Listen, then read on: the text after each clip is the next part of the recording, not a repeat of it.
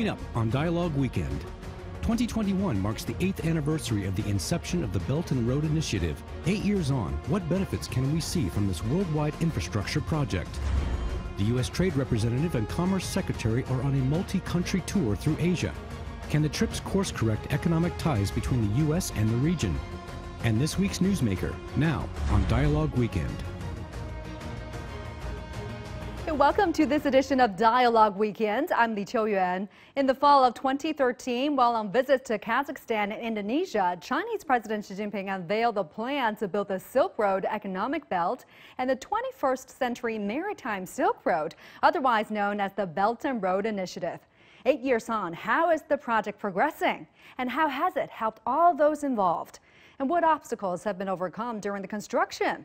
To review the past 8 years of BRI, I'm now glad to be joined by Professor Zhang Gong from the University of International Business and Economics, and Ms. Helga Tsepp-LaRouche, founder and president of the Schiller Institute. Great to see you both. Why don't I start with Professor Gong first? Explain to us some context here in why China proposed this, building this new Silk Road in the very beginning, right? And also why the president announced it while traveling abroad. And also, 8 years on, 8 years into this project, where are we right now as far as its construction?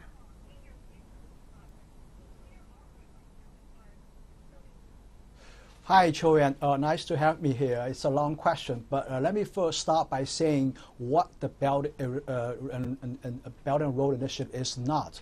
It is not a geopolitical play. It's not a geostrategic play. It's not intended to seek a sphere of influence.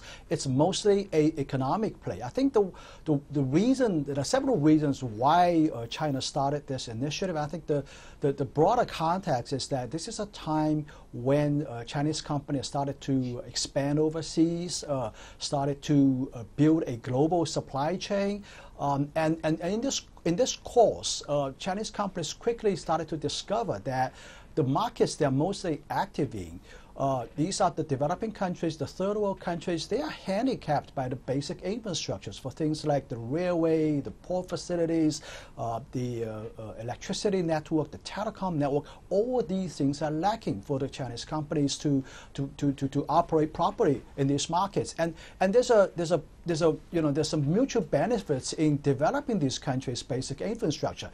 And this is also the time when there was a excess capacity in the basic building materials, mostly used for infrastructure build-outs, for things like cement, steel, those things. I mean, we're talking about a time in 2013, 2012. And also, I would also mention that this is also a time when China's foreign exchange reserve was at all-time high, and we would like to see the foreign exchange reserve, close to $4 trillion at a time, mostly sitting in the United States buying, America government's treasury bills and bonds. So all these reasons combined contribute to the very natural evolution of using that money, using the excess capacity, and using the capabilities of Chinese companies of building infrastructures to help those developing countries to develop these projects. And I think this is the broader context. It works for both ways, and it works in particular in a way to benefit the host countries where Chinese companies are operating and these infrastructure projects are taking place. Helga, let me get your take on this. How do you evaluate the progress being made in the past 8 years regarding to this initiative? Well, I think it's the most impressive infrastructure project in the history of all of mankind. And, China has for the first time given the developing countries the chance to overcome poverty and underdevelopment. And, if you look at the progress, I mean, there's now the China-Laos high-speed rail project, which is fantastic. It will be extended to Thailand and beyond. And soon, the previously not so developed country like Laos will have a high-speed rail system, which Europe and the United States can only dream of. Then you have the CPEC treaty, the Middle Corridor, all these projects in Central Asia. All these investments in Africa. So I think it has brought an incredible shift in the strategic situation by overcoming underdevelopment for the first time for all of these countries. So I think it's, despite all the opposition, it's a great success. But now, after all of China's investments in Africa, we once again are hearing criticism or accusations of China setting so-called debt traps for those countries participating in the BRI, right? This is the most frequent criticism we've been heard about this initiative. So, Professor Gong, talk to us about it. Beijing has made it clear that this initiative is by no means a debt trap. But what has been done by China to support its claim?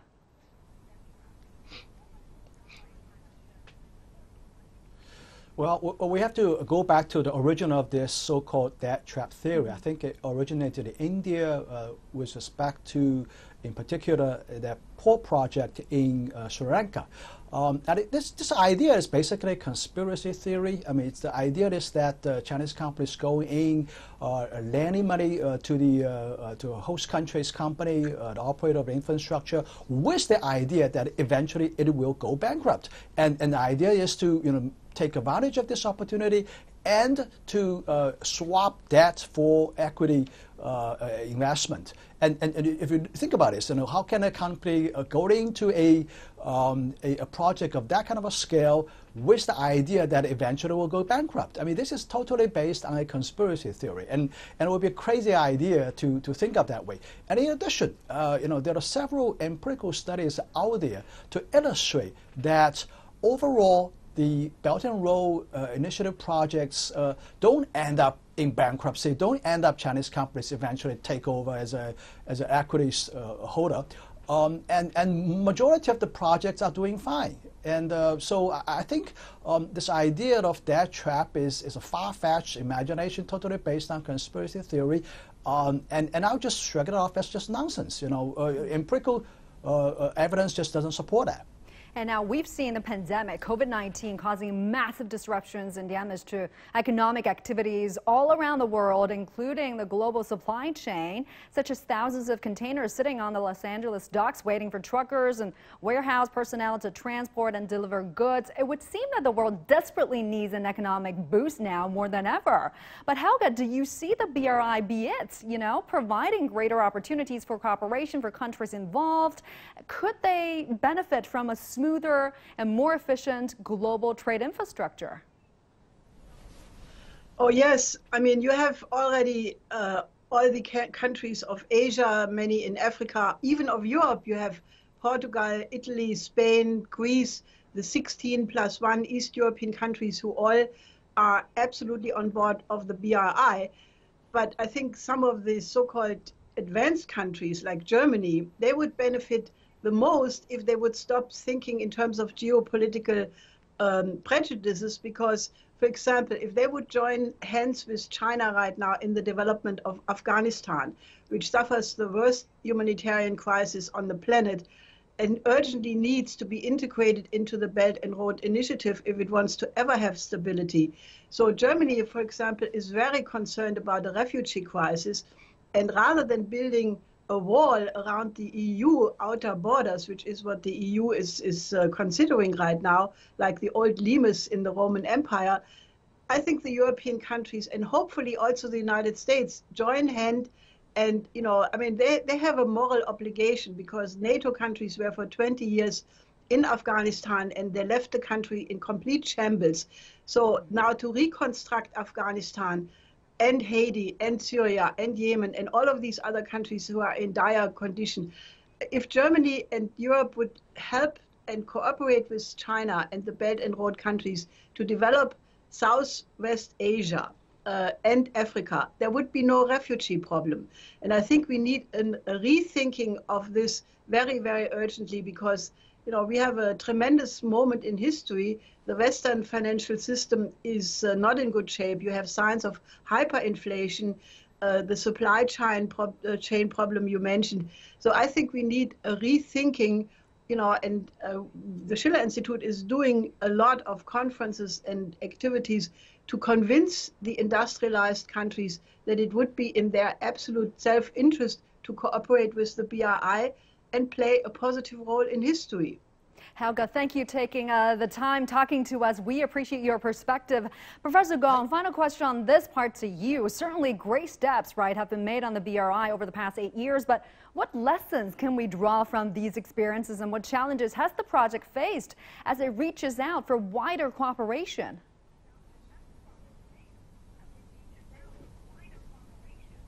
Yeah, well, let me first supplement your previous question. Haig actually knows my position on this issue. I wrote a paper several years ago talking about how America can actually benefit from the Belt and Road Initiative. The article's title is "Make America Great Again with Chinese Investment." As a matter of fact, I actually has an opportunity to make a keynote speech at a conference organized by Haig, the Schiller Institute. There could have been great opportunities between China and the United States to address the infrastructure problem you have just mentioned. You talk about the supply chain hiccups or these clogs at the Los Angeles and Long Beach ports. All of these things can be actually potentially addressed by combining the capabilities of the infrastructure build-outs in China together with investments in the United States. But unfortunately, that's not going to happen. Now, back to your question about lessons in the past. And I think this is a perfect example to show that there are opportunities if China and other countries would just come together and cooperate and purely think of this as from an economic perspective and setting aside all these, this talks about geostrategic, geopolitical lens, not seeing these things through that lens. I think there could be huge opportunities. I mean, there are tons of countries out there who indeed benefit from these infrastructure investments. So I think the biggest lesson is that this is a purely economic play, and there will be mutual benefits deriving from this. And that as long as both sides go into this in a cooperative spirit, it should generate benefits for both countries, and as well as the better exchanges through human-to-human, people-to-people exchanges, and also economic benefits as well. So I think that's the biggest lesson. And the United States could have, I would emphasize again, could have benefited immensely if we go into this with a cooperative spirit, but unfortunately, it's not happening. It could be beneficial for a lot of countries. Now, let's take a look at our second story of the week. U.S. Commerce Secretary Gina Raimondo just conducted a 4-day Asia tour, visiting Japan, Singapore, and Malaysia, and meeting her counterparts in Australia and New Zealand. Now, during her tour, Raimondo said Washington wants to pursue a new economic framework for partners in the Asia-Pacific region. So what is this new economic framework? What will it look like? And what other messages were conveyed during her Asia trip? Well, in this part, I'll be joined by Professor Robert Kelly of the Department of Political Science and Pusan National University, together with Professor Zhang Gong. Good to see you there, Professor Kelly. Let me start with you. First of all, what do you make of this new economic framework that I mentioned in the Asia-Pacific region? What does the U.S. hope this framework will look like, and how do you think these Asian countries are receiving this idea?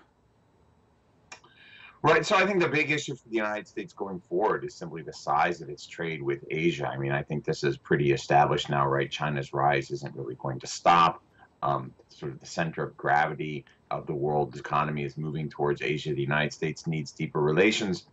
The Trump administration turned away from the Trans-Pacific Partnership, of course, and so a lot of the American pivot to Asia in the last 5 or 10 years has really focused on the military. There's been a lot of focus on the rebalancing of the U.S. Navy to Asia. And I think what the Biden people are looking to do is sort of provide a more economic under framework, if you will, so that it's not just about sort of the Marines in Australia or sort of, tangling with China about the South China Sea. Instead, it's a fuller, more robust turn towards Asia. And Raimondo also stated that this is not about China, right? But Professor Gong, what do you think? How much of it is about countering the influence of China, really?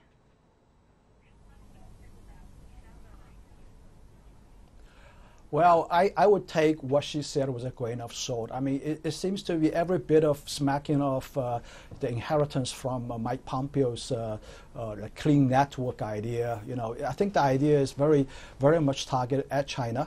And I think it's targeting China in two aspects. One is that I think what the U.S. government is doing is trying to politicize a purely economic and trade issue, as if putting a tag of a liberal democracy container versus authoritarian, so-called authoritarian container.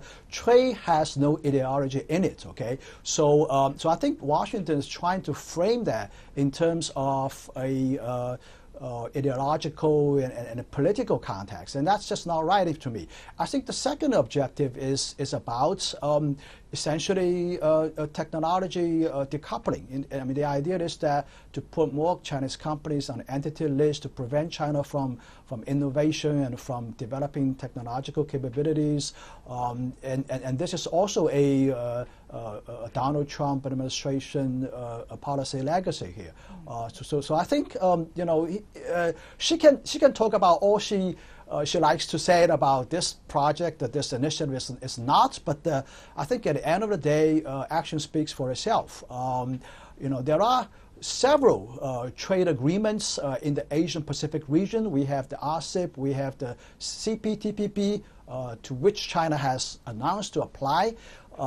It doesn't make sense to me to start up a new one. I think the best strategy for the United States is to come to the CPTPP negotiation and join it. But I think at this point, there's a lack of a political climate, a political will, and political capital on the part of the Biden administration to restart the CPTPP discussion here. Speaking of the CPTPP, Raimondo stated that the U.S. would not be rejoining this trade agreement anytime soon. Professor Kelly, does this mean that the Biden administration is at least partially sticking with the previous trade policy formed under former President Trump? Yes, and I think there are really sort of two reasons. The first, as I think has been sort of widely and often pointed out on your network, which is that the U.S. and China are beginning to drift. I don't really think there's much doubt on that. There's an increasing sort of argument out there for strategic decoupling, sort of re-onshoring American supply chains, right? And think about sort of Apple, for example. The iPhone is much constructed in China, and a lot of there's a great deal of focus on bringing that stuff back. I think that's the first thing, and the second thing is that the Biden administration wants to, like I said before, sort of have like a thicker relationship in Asia that isn't quite so militarized, right? Where the United States actually isn't just sort of like focused on China, right? Again, sort of the debate in the United States really has sort of turned on China with Trump in the last couple of years, and I think the Biden people are trying to sort of avoid the idea that we're sort of sliding directly towards a Cold War with China. I think, to be honest, we are, but I think the Biden people are trying to cover that, right? Which is why, as your other guest pointed out, right, we're sort of not really saying it's about China when it kind of is, and so I think those are the two. That's sort of the two big stories. Right. Now, almost at the same time, U.S. Trade Representative Catherine Tai and Sarah Bianchi are also on a 9-day Asia tour covering Japan, South Korea, and India, countries that are playing very important roles in the global supply chain, which has been heavily interrupted after the COVID outbreak. Professor Kelly, to what degree do you think that Tai's visit could ease such a supply crunch, and what do you think she is trying to achieve by visiting these countries? I don't actually think that there's a great deal that can be done by politicians in the short term to impact supply chain issues. I think those are really sort of midterm structural issues. For example, the sort of the famous lockup in Long Beach and LA, a lot of it is due actually to sort of overwhelmed capacity in California. Most of America's Asia trade comes through those two ports. And right now it's just being overwhelmed because people are buying a lot of goods rather than services because they were afraid of COVID. So when that kind of stuff gets worked out, I think a lot of this will go away. I do actually think that a lot of this is transitory. But again, that said, I think the larger issue in the background is the strategic one, which is the perception in the United States that we, the Americans, are sliding towards some kind of Cold War or competition or whatever with China, and therefore we need to sort of at least bring back onshore some of these industries that are considered more strategic. And I think that's really going to be the big debate, just as you pointed out, right? I mean, there is a continuity between the Trump and the Biden administration. The Biden people have not rolled back the tariffs on China, and we are kind of moving, unfortunately, in this direction. And so, yeah, I mean, I think that's what the Biden people are sort of figuring out, right? I mean, just how far do they want to push this with China? How far do we want to decouple or delink? And there are other players on this, right? At a forum during Raimondo's trip, Australian Trade Minister also said that ministerial dialogue was needed to consider whether Canberra can support China to join the regional pact, CPTPP. I mean, Japan and Australia, they're now the currently two big parties that are opposing China entering the trade pact. Professor Ghosn, do you think that they will change their mind?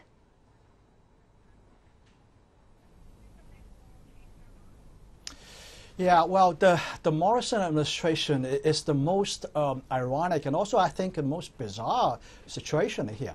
You know, if you look at the trade with China from Australia's perspective, the trade with the United States, trade between China and the United States is of most substitutional nature compared to the China-Australian trade. In other words, sort of, you know, the more Australia is deeply into being antagonistic towards China, the more trade is diverting from Australia away to the United States. So it just, you know, it baffles me that the Morrison administration would you know, hurt its Australian interests for some political gain, for its personal political gain in Australia. And it just doesn't make sense to me. And certainly, I think his entire career currently in this administration is built on the idea that it's getting more and more aligned with the United States in terms of so-called standing up against China. But in reality, it's actually you know, sending checks, millions and hundreds of millions of dollars to Washington. That's the bottom line. Let's leave it there for now, and we're going to have a look at this week's Newsmaker.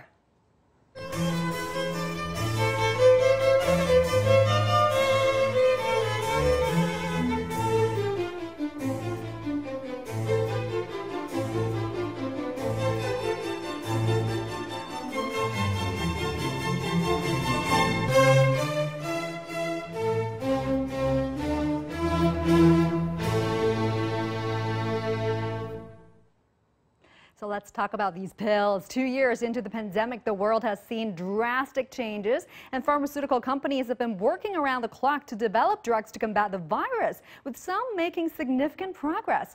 So when will these COVID drugs be put into use, and can they put an end to this unprecedented pandemic? In this part, joining me for the discussion is Dr. Mohammed Munir, virologist and lecturer in biomedicine, health and medicine at Lancaster University, and also Professor John Gong is still with us. Let me start with you, Professor Gong. Now, multiple pharmaceutical companies have been racing to develop drugs against COVID-19, right?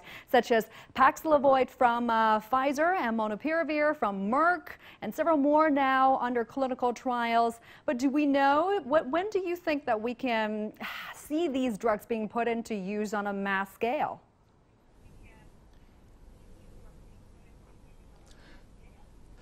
Well, that's more of a medical question. I will leave it to our next speaker to address this issue. However, having said that, I would just like to point out that there's also some development in China as well.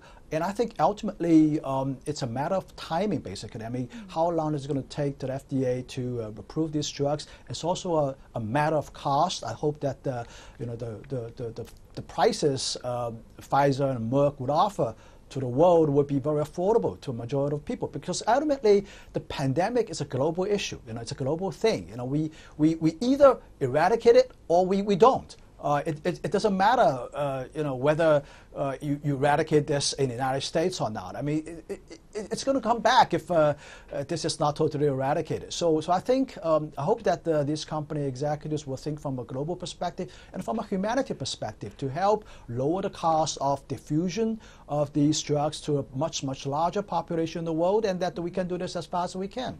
So China is developing its own COVID pills as we speak now. I'm hearing words that Dr. Munir is with us. So glad to have you with us. I have so many questions about these COVID pills. Talk to us about, you know, these fighting properties of the COVID drugs.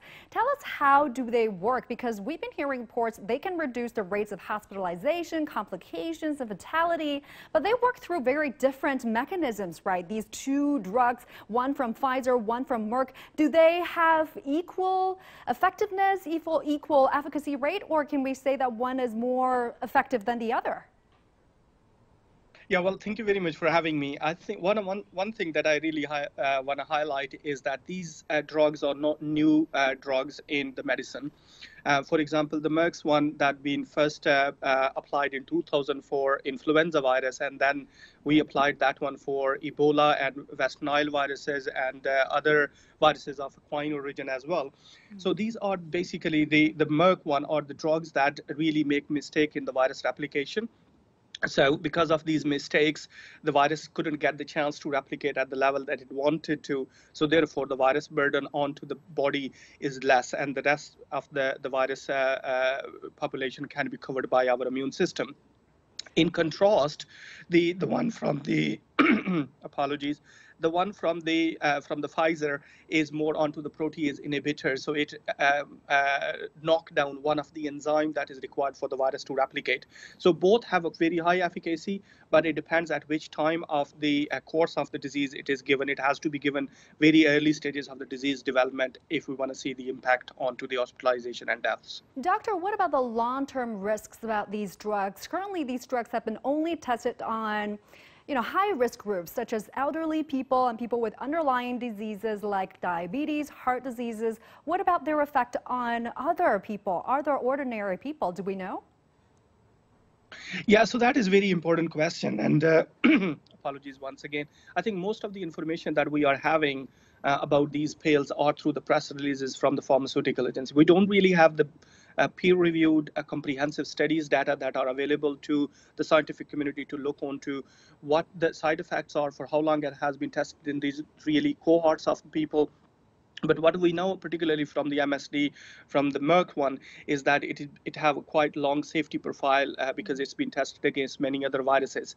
But for the very long side effects, like say after 5 years or 6 years, that we don't know because we don't really have the data enough for that. What about pricing mechanism, doctor? Can this drug be affordable for average people? I think one of the beautiful things that came out of these both pharmaceutical, I must appreciate, is that they have now put their technology into the medicine patent pool, which means that it can be distributed to any of the developing countries who are interested to manufacture locally. And both of pharmaceuticals have already, I think, signed the contract for more than 100 different countries, particularly the low and middle income countries, reaching about 53% of the world population. That is incredible. So although the raw material required for manufacturing of these drugs are really scarce, there is only so much quantity you can produce. But the good thing is that now everybody in the world, I think, who are interested, they can produce it. And that is really great. As your previous speaker was saying, that it's not the drugs that are discovered, it's the access to the general population. Until now, everybody would have access to this one. There is no use of it. And that's a really good thing. Right. Pfizer recently announced this license sharing deal that would allow the pill to be manufactured around the globe and even sold at lower prices in poor countries, and Merck is doing the same. But Professor Go, global manufacturing and distribution is no easy task, right? What could be some of the problems here?